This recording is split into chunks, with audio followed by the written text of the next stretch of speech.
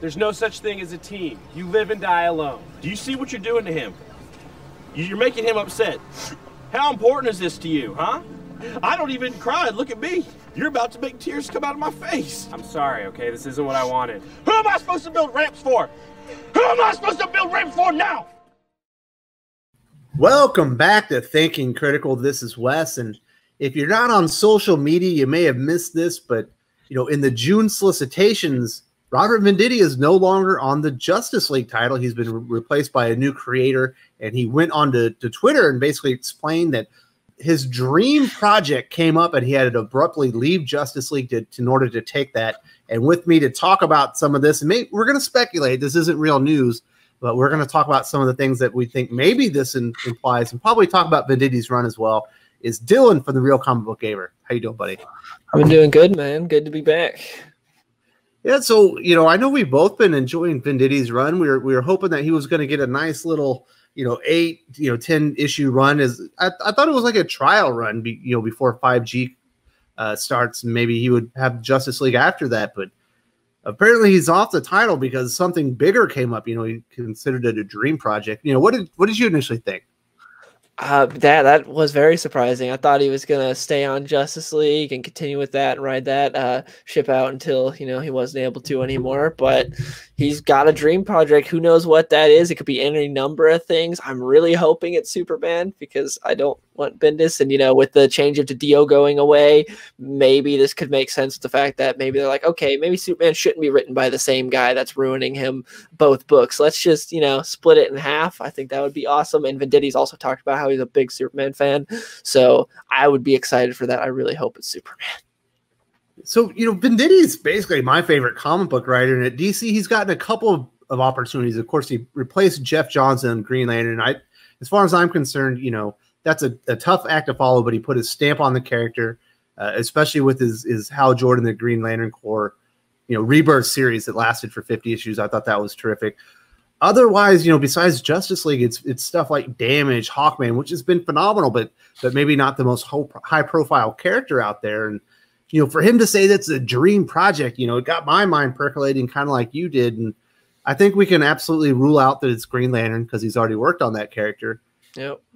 But what other characters are out there that are bigger than Justice League? Within the DC universe, of course, the first name comes to mind is Batman, but I don't really see him working on Batman. It seems like James Tynion is got his own run going on. I thought it was going to be short initially, but it feels like he's building for some bigger things. Peter J. Tomasi is doing amazing on Detective Comics. I think everyone's loving that. So I don't see them moving him off Detective Comics. Do you think Batman's a reasonable expectation? Maybe that's the project?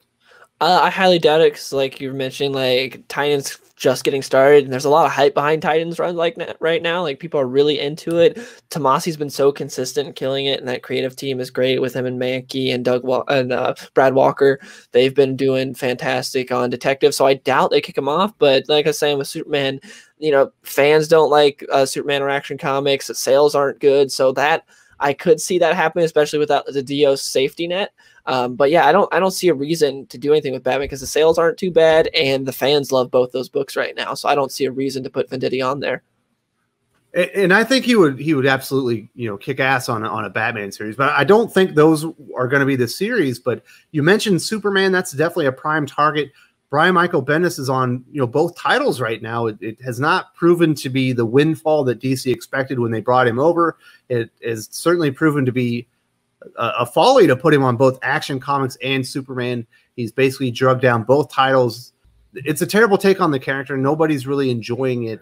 So I don't know that they would put Venditti on. I don't know if he's high profile enough for the main Superman story arc or the main Superman title, but definitely Action Comics I could see being an option. I know you're the Superman fan here, but I would love it. Oh, I would too. I think he's writing the Superman Giant right now, which doesn't give him a whole lot to work with because it's like a smaller page count because they have a bunch of filler in stories from back issues that are thrown in there. But he's done a pretty good job with that. I like his Superman in Justice League as well. And yeah, I think he could do a great job with Superman. There's no way he could do worse than what's currently going on. So it's only up from here.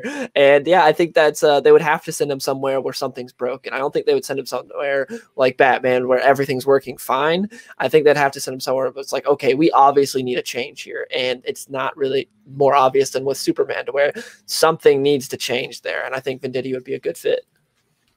All right, so I love how your mind's working, because that's how my mind's working. You know, to me, there are two other characters that fit the profile of a character that would be higher profile than Justice League and in need of savings. One of them being Wonder Woman, but interestingly enough, just this week it was announced Mariko Tamaki is taking over the Wonder Woman title after Steve Orlando's very brief stay on there, while after G. Willow Wilson kind of left abruptly. Now, I think Venditti would do great on Wonder Woman, and that is certainly a high-profile character. That is the most important character at DC Comics in 2020. Wonder Woman 1984 is coming out. The brass at AT&T and Warner Brothers could not have been happy when they saw Mariko Tamaki going on that series. Who knows? Maybe it had a part in Dan Didio's exit, because she's not an exciting action-based storyteller. The movie is going to be action-based storytelling. There's going to be no synergy in there. Whereas I think Venditti would stay true to the character, but tell very compelling stories. What do you think about him on Wonder Woman? I think he'd be a good fit, especially because Wonder Woman's had a rough time as of late. Like, ever since, I feel like Azrael did a great job with her in the New 52, but since then, there hasn't been anything good. Having Rucka back, you thought he might do something, but he didn't do a whole lot with Rebirth. And then just, she's had a rough time. You haven't really heard anyone go, you know what's a must-read book right now? Wonder Woman. That hasn't been the case since really the New 52.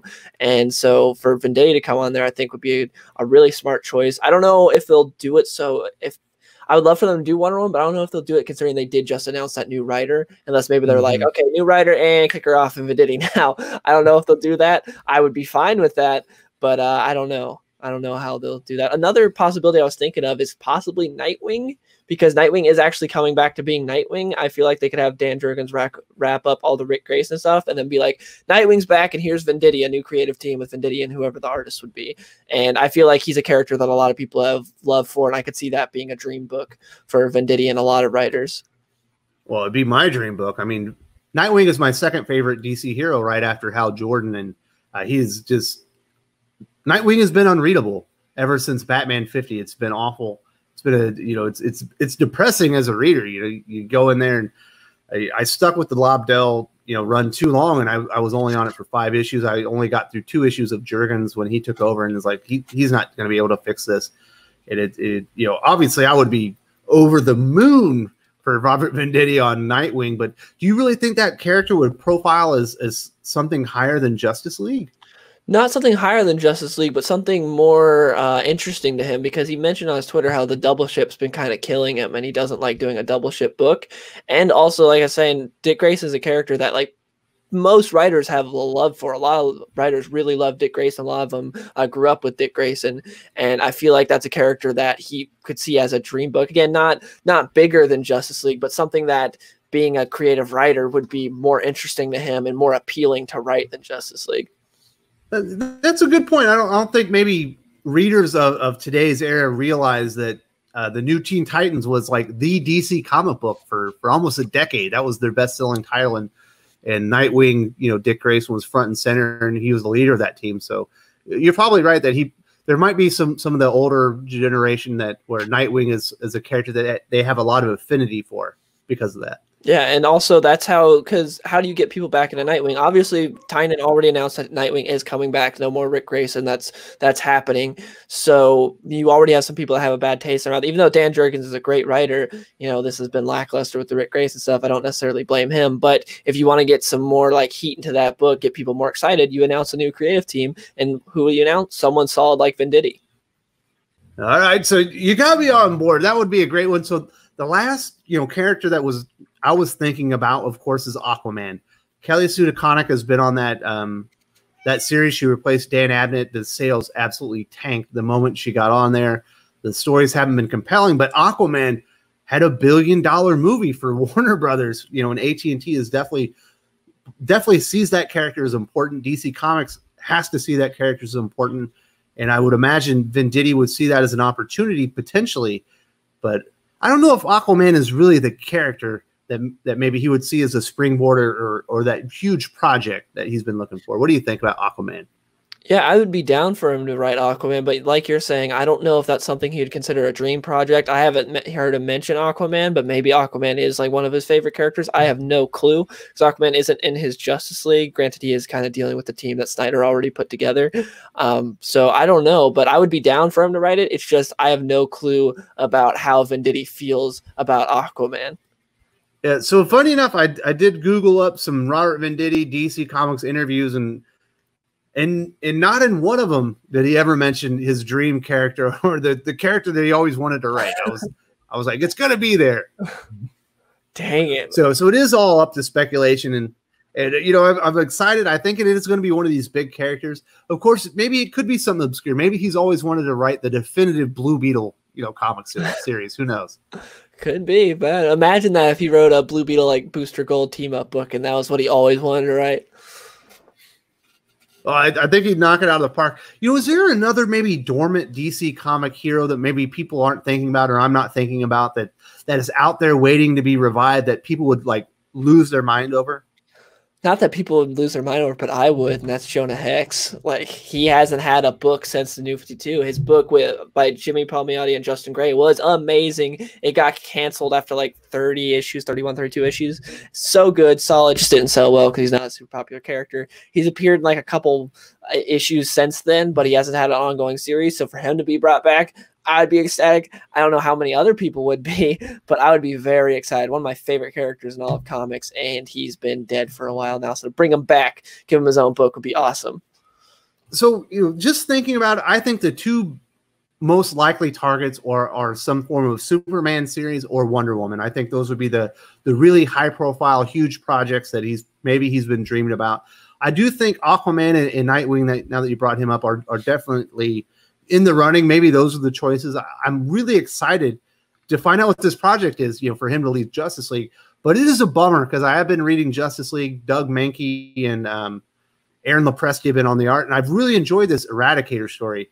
It's good. It really feels like a /early 2000s Justice League book. It really feels kind of like I'm reading a bit more of a Grant Morrison's Justice League. It feels like one of those stories. It's really fun. It's solid. It's nothing that'll knock your socks off or amazing, anything like that, but it's a solid story. I'm having a lot of fun with it. But yeah, it's been great.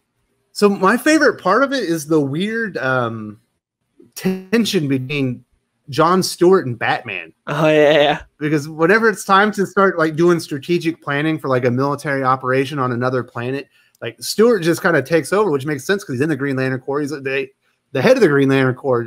Batman certainly doesn't operate really outside of much of Gotham, but you can tell it like rubs him the wrong way, and it cracks me up.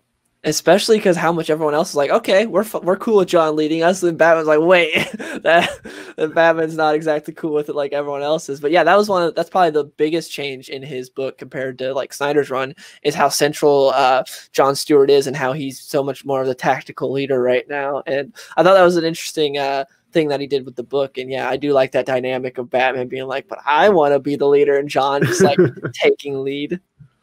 Yeah, they're like, listen, we're on another planet. This is a military operation. We're not doing vigilante justice here, Batman. You take a back seat. So that moment with Flash was great on the last issue. Like, Flash is really cool. I like seeing Barry getting some love. That's the one thing about Venditti that I've always enjoyed. I always feel like he gets to the core of the character and the essence of him. And he might not go exactly where you thought he would, but it always feels like it stays true to the character. Yeah, and the only thing that's sad about the book is whenever he has to make mentions to what Bendis has done with Superman. Like Superman has mentioned multiple times about how he's revealed his identity. And I'm like, each time I read that, I was like, no. But, you know, that's not Venditti's fault. That's what Bendis did. But it's just sad every time that happens. But that moment with Batman imagining Alfred was, that was gut-wrenching right there. Was done so well when he's there in the Batwing, and it's when he was in the panel, yeah, and the AI's talking to him, but Batman's imagining it's Alfred, like he's still alive, he's still there. Man, that was so sad. Yeah, it was well done. It actually threw me off for a little bit. I didn't even realize it was like in black and white, and the corners were on the monitor like an old school TV. So it was a nice touch. I was like, what is Alfred doing here? But I missed that one. Yeah, it's very subtle, but executed so well. And then, you know, the last thing I want to talk about is the Eradicator army. I think it's really cool how Venditti has kind of gone into his Green Lantern roots, and the army is based in a race that the Green Lanterns are familiar with, but he's also digging into like his new Superman roots because he's doing that Superman Giant, to where these are descendants of Kryptonians. So the Eradicator went and found them and has like bred himself a whole new army to destroy the Earth. I thought it was cool the way he did that. Yeah, I thought it was a good idea, bringing the Daxamites into it, seeing maybe some, you know, Mon-El being probably the most famous Daxamite.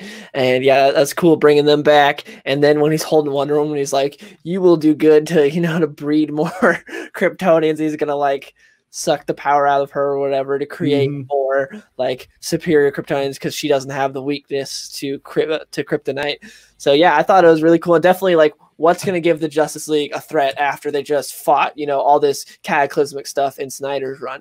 Well, you do an army of Supermen. That's what you do. It's like, okay, I can see that. Because after everything they just fought in Snyder's run with all this universe-ending stuff, you have to bring in a big threat. And he did a good job, which is being like, let's just bring in an army of Superman. That'll be a good threat. And it's been interesting.